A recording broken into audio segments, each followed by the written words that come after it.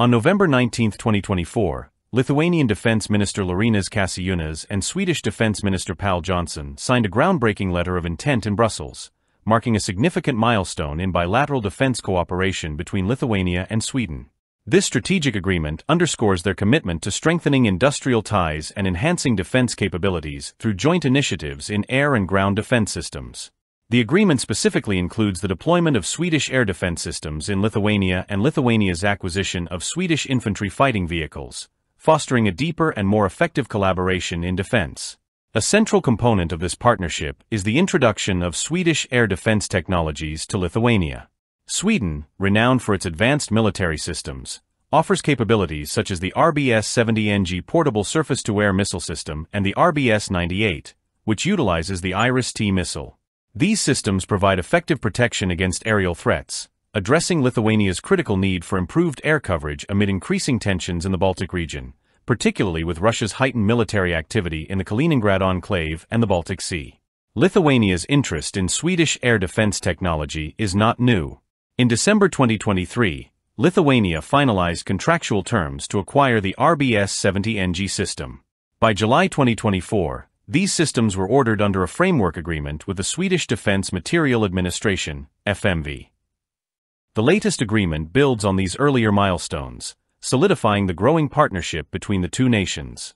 Another key aspect of the cooperation is Lithuania's acquisition of CV-90 infantry fighting vehicles, produced by BAE Systems Hägglunds. These state-of-the-art armored vehicles are valued for their modular design, high mobility, and robust protection. Already used by several European armies, the CV-90 has proven its effectiveness across diverse combat environments. In October 2024, Lithuania formalized plans to equip 2 mechanized battalions with over 100 CV-90 units, a decision supported by the National Defense Council.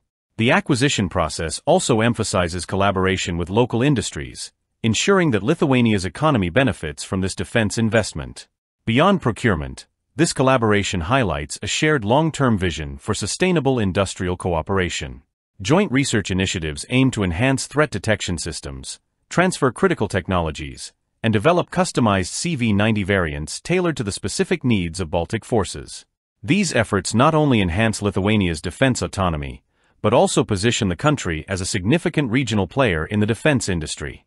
This partnership also has broader implications for regional security. By improving the interoperability of their armed forces, Lithuania and Sweden are reinforcing NATO's eastern flank and addressing challenges posed by an unstable geopolitical environment.